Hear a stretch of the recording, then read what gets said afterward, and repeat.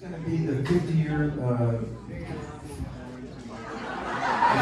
anniversary of Five Summer Stories.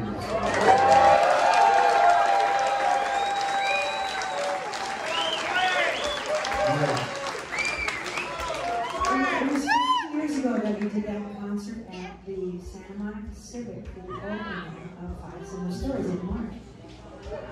And you know, just briefly about that night, I mean, you can't be brief about this story, but one little piece of it was, they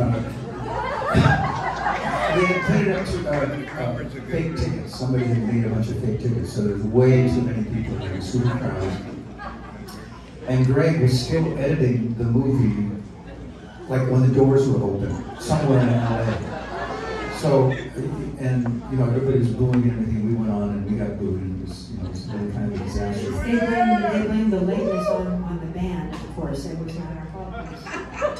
Thank God they didn't print more tickets. Yeah. But the other thing was, they didn't have a take-up reel, and they had to run the entire movie into a trash can, into a giant garbage can, and then slowly rewind it at the end of the movie. You would never know. Until tonight.